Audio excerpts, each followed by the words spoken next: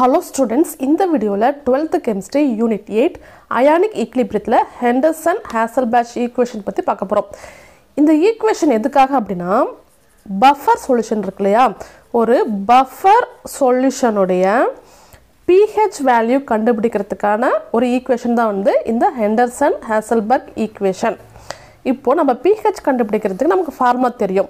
இப்போ ஒரு strong acid இருக்குன்னு வெச்சுக்கோங்களேன். அது strong acid இருக்கு அப்படினா அந்த acid உடைய pH கண்டுபிடிக்கிறதுக்கான formula pH is equal to minus log 10 base concentration of H plus ions. அதுல எவ்வளவு H plus ions உடைய concentration இருக்கோ அதை சப்ஸ்டிட்யூட் பண்ணி இந்த ஃபார்முலா வந்து சால்வ் பண்ணோம்னா நமக்கு வந்து pH வேல்யூ கிடைச்சிருக்கும். இதுவே வந்து ஒரு weak acid இருக்குன்னு வெச்சுக்கோங்களேன். அதுக்கு எப்படி கண்டுபிடிப்பீங்க? அதுக்கும் இதே ஃபார்முலா தான். pH is equal to minus log 10 of concentration of H plus. இப்போ strong acid பொறுத்தவரையும் மொத்த H plus ions உடைய concentration போட்டோம்னா நமக்கு pH கிடைச்சிரும். ஆனா weak acid பொறுத்தவரையும் நாம எடுத்துக்கிட்ட எல்லா ஆசிட்டுமே வந்து dissociate ஆயிருக்காது. கொஞ்சம் தான் dissociate ஆயிருக்கும் இல்லையா? அப்போ அந்த weak acidக்கு வந்து degree of dissociation எவ்வளவு கரைஞ்சிருக்குன்னு கண்டுபிடிச்சிட்டு H plus ions உடைய concentration தனியா கண்டுபிடிப்போம். அதுக்கான ஃபார்முலா வந்து square root of Ka into C. So இந்த ஃபார்முலா யூஸ் பண்ணி H plus ions வந்து கண்டுபிடிச்சிட்டு அப்புறமா இந்த ஃபார்முலா சப்ஸ்டிட்யூட் பண்ணி நம்ம வந்து போடுவோம். இப்போ பஃபர் சொல்யூஷன் இருக்கு. பஃபர் சொல்யூஷன் என்னது? ஒரு வீக் ஆசிட்டும் வீக் ஆசிட் அதோட சால்ட் இட்ஸ் சால்ட் இல்லனா ஒரு வீக் பேஸ் அதோட சால்ட். இதுதான் வந்து பஃபர் சொல்யூஷன் சொல்றோம். ஏன்னா இதல வந்து கொஞ்சமா ஆசிட்யோ பேஸோ ஆட் பண்ணா அதோட pH அளவு மாறாம இருக்கும். சோ இந்த மாதிரி இருக்க கூடிய இந்த பஃபர் சொல்யூஷனுக்கு pH வேல்யூ எப்படி கண்டுபிடிக்கிறது? அதுக்கான ஃபார்முலா என்ன அப்படிங்கறது தான் பார்க்க போறோம்.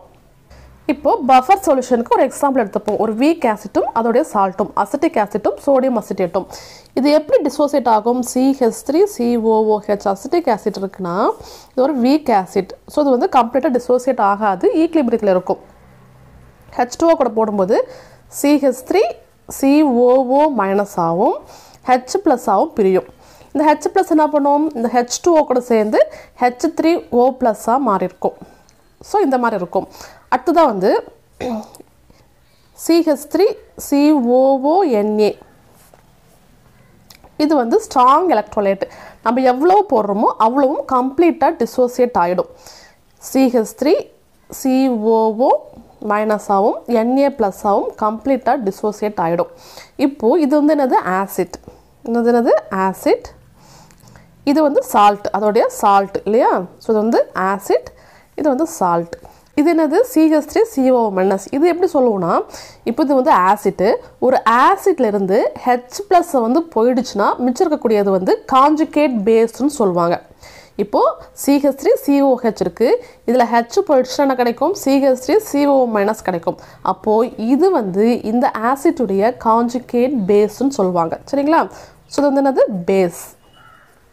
சரி, இப்போ இதுக்கு வந்து டிசோசியேஷன் கான்ஸ்டன்ட் கண்டுபிடிப்போம். Ka is equal to concentration of CH3COO- into concentration of H3O+ divided by concentration of CH3COOH. இதெல்லாம் நம்ம வந்து சின்ன கிளாஸ்ல படிச்ச ஃபார்முலா தான். சரி, இப்போ நமக்கு வந்து pH கண்டுபிடிக்கிறதுக்கான ஃபார்முலா தான் டெரைவ் பண்ணிட்டு இருக்கோம். pH கண்டுபிடிக்கிறதுக்கு H+ ions உடைய கான்சன்ட்ரேஷன் தெரியணும். H+ ions இல்லனா வந்து H3 ஹைட்ரோனியம் ions உடைய கான்சன்ட்ரேஷன் தெரியணும். சோ இந்த டேர்ம் மட்டும் ஒரு பக்கம் வெச்சுப்போம். அப்ப என்ன கிடைக்கும்? கான்சன்ட்ரேஷன் ஆஃப் H3O+ இந்த பக்கம் போயிடுச்சுனா இந்த டேர்ம் இங்க வந்துரும், இந்த டேர்ம் இங்க கீழ வந்துரும். அப்போ Ka into CH3COOH divided by concentration of CH3COO-. சரி, concentration of H3O+ Ka. இப்போ இதல பாத்தீங்கன்னா நம்ம அசிட்டிக் ஆசிட்டும் சோடியம் அசிட்டேட்டுக்கும் போட்டுருக்கோம். ஆனா pH அப்படிங்கறது வந்து ஜெனரலா எல்லா பஃபர் சொல்யூஷனுக்கும் யூஸ் பண்ணக்கூடிய ஃபார்முலா தான். அப்போ இத வந்து ஜெனரலா இந்த CH3COOH அப்படிங்கிறது என்னது? ஆசிட் இல்லையா? சோ இது வந்து ஆசிட்னு எடுத்துப்போம். எந்த ஆசிட்டுக்கா இருந்தாலும் இந்த ஃபார்முலா பொருந்தும். CH3COO-. CH3COO- சொல்லுவோம் பேஸ்னு சொல்லுவோம். சோ பேஸ்னு எடுத்துப்போம். Concentration of base. இப்போ இதுல என்ன ஒரு பிரச்சனை அப்படினா, இப்போ இந்த பேஸ் உடைய கான்சன்ட்ரேஷன் யாருக்கு ஈக்குவலா இருக்குன்னு பார்க்கணும். இந்த ஆசிட்க்கு ஈக்குவலா இருக்கா, இந்த சால்ட்க்கு ஈக்குவலா இருக்கான்னு பார்க்கணும். இந்த பேஸ் அப்படிங்கிறது ஆசிட்ல இருந்து மட்டும் உருவாகல, இந்த சால்ட்ல இருந்து உருவாயிருக்கு. ஸோ இங்கேயும் இந்த அசிட்டேட் அயன் தான் இருக்கு, இங்கேயும் இந்த அசிட்டேட் அயன் தான் இருக்கு. ஸோ இதோடைய கான்சன்ட்ரேஷன் யாரை பொறுத்து இருக்கு அப்படிங்கிறத இப்போ பார்க்க போகிறோம். இப்போது நம்ம ஒரு குறிப்பிட்ட அளவு அசிட்டிக் ஆசிட் எடுத்துக்கிறோம் அப்படின்னா அது டிசோசியேட் ஆகும்போது முழுசாக டிசோசியேட் ஆகாமல் கொஞ்சம் மட்டும் தான் இருக்கும். ஒருவேளை ஒரு ஆல்ஃபா அமௌண்ட் டிசோசியேட் ஆகிருக்குன்னா இதுவும் வந்து ஒரு ஆல்ஃபா அமௌண்ட் இருக்கும் இல்லையா? இப்போது இதில் இன்னொரு பிரச்சனை இருக்குது, அதுதான் வந்து காமன் அயான் எஃபெக்ட்னு சொல்லுவாங்க. Common ion effect. Common ion எஃபெக்ட்னா என்னது? இப்போது இந்த ஆசிட் வந்து டிசோசியேட் ஆகி இந்த மாதிரி ஈக்லிபிரியத்தில் இருக்கும்போது இந்த சால்ட்டும் டிசோசியேட் ஆகி இதே மாதிரி இருக்கக்கூடிய அயான்ஸும் ஃபார்ம் ஆகுது. அப்போது அந்த இடத்துல ஈக்லிபிரியம் வந்து டிஸ்டர்ப் ஆகுது. இதோட கான்சன்ட்ரேஷன் அதிகரிக்கும் போது ஈக்லிபிரியம் வந்து டிஸ்டர்ப் ஆகிடுது. அப்போது ஃபார்வேர்ட் ரியாக்ஷன் வந்து நின்றுட்டு பேக்வேர்ட் ரியாக்ஷன், இந்த லெஃப்ட் ரியாக்ஷன் வந்து நடக்க ஆரம்பிச்சிடும். ஸோ இங்கே எவ்வளோ உருவாச்சோ இந்த அயான் வந்து அது மறுபடியும் ஆசிட்டாகவே மாற ட்ரை பண்ணும். ஸோ இந்த இடத்த பொறுத்தவரையும் இந்த ஆசிட் வந்து அயானை ஃபார்ம் பண்ணியிருந்தாலும் இந்த காமன் அயான் எஃபெக்ட் மூலமாக மறுபடியும் வந்து ஆசிட்டாகவே மாறிடுது. ஸோ இந்த இடத்துல வந்து அசிட்டேட் அயானோட கான்சன்ட்ரேஷன் ரொம்ப ரொம்ப ரொம்ப ரொம்ப கம்மி, சரிங்களா? ஆனால் அந்த மொத்த சொல்யூஷனை பொறுத்தவரையும் இந்த அசிட்டேட்டோட கான்சன்ட்ரேஷன் வந்து இந்த சால்ட்டை பொறுத்து இருக்குது. ஏன்னா இது வந்து ஸ்ட்ராங், சாரி இந்த ஈக்லிபிரியம் வராது இந்த இடத்துல, இது வந்து ஸ்ட்ராங் எலக்ட்ரோலைட்டு. ஸோ போட்ட மொத்தமாக வந்து டிசோசியேட் ஆகிருக்கும். அப்போது அந்த சொல்யூஷனில் இருக்கக்கூடிய எல்லா அசிட்டேட் அயனுடைய கான்சன்ட்ரேஷனும் இந்த சால்ட்டை பொறுத்து தான் இருக்கும் இல்லையா? அப்போ இந்த ஈக்குவேஷன் எப்படி மாற்றிக்கலாம் அப்படின்னா concentration of H3O+ is equal to KA concentration of acid, இந்த பேஸுக்கு பதிலாக சால்ட்டுன்னு மாற்றிக்கலாம். அந்த பேஸுடைய கான்சன்ட்ரேஷன் வந்து சால்ட்டுக்கு தான் ஈக்குவலாக இருக்கும். So salt. சரி, இப்போ இப்படி ஒரு ஈக்குவேஷன் வந்து நமக்கு கிடச்சிருக்கு. இதை வச்சு நம்ம வந்து pH வந்து கண்டுபிடிக்கலாம். இப்போ ஃபஸ்ட்டு வந்து இதுக்கு வந்து லாக் எடுப்போம், சரிங்களா? அப்போ என்ன கிடைக்கும்? Lock concentration of H3O+ equal to log of KA concentration of acid divide by concentration of சால்ட்டுன்னு கிடைக்கும் இல்லையா? இது எந்த ஃபார்மேட்டில் இருக்குது பாருங்கள், லாக் ஏபி ஃபார்மேட்டில் இருக்குது. இது வந்து ஏ, இது பின்னு வச்சுக்கோங்க.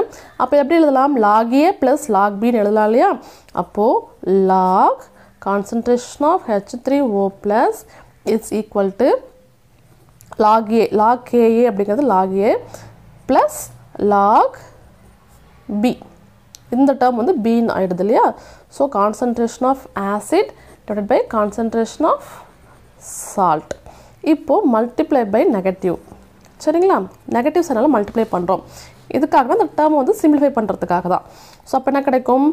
Minus lock concentration of H3O+ minus lock KA minus lock concentration of acid divide by concentration of salt, சரிங்களா? இப்போது இந்த டேர்முக்கு வந்து நம்ம சொல்லலாம் pHன்னு சொல்லலாம். நமக்கு தெரியும் pH is equal to minus lock 10 base hydronium iron concentration இல்லை H+ அயன்ஸ் கான்சன்ட்ரேஷன் நமக்கு தெரியும். ஸோ இதுக்கு பதிலாக வந்து pHன்னு போட்டுக்கலாம். So pH is equal to minus lock KA அப்படிங்கிறது pKa, சரிங்களா? So pKa minus lock concentration of acid divide by concentration of salt. இப்போ இங்கே நெகட்டிவ் இருக்கிறதுனால அதை மாற்றிப்போம். ஸோ இந்த டேர்மை வந்து மாற்றி எழுதும்போது இங்கே ப்ளஸ் ஆகிடும்.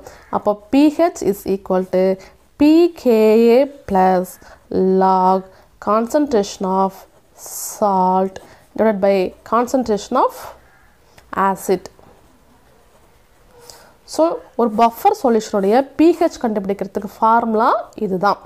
இதே ஒரு பேஸுக்கு போடுறீங்கன்னா வரும் POH is equal to pKa அப்படியே தான் இருக்கும். pKa அப்படிங்கிறது pKbங்க வந்து A ஃபார் ஆசிட்டு. ஸோ வந்து பேஸுங்கிறதுனால pKb ப்ளஸ் லாக், மேலே அதே சால்ட் தான், கீழே வந்து ஆசிட் பதிலாக கான்சன்ட்ரேஷன் ஆஃப் பேஸுன்னு இருக்கும். ஸோ இந்த ரெண்டு ஃபார்முலா யூஸ் பண்ணி அசிடிக் பஃபர் சொல்யூஷனுக்கும் சரி பேசிக் பஃபர் சொல்யூஷனுக்கும் நம்ம வந்து pH வேல்யூ கண்டுபிடிச்சிக்கலாம். ஸோ இதுதான் வந்து ஹெண்டர்சன் ஹாசல்பல்ச் ஈக்குவேஷன்.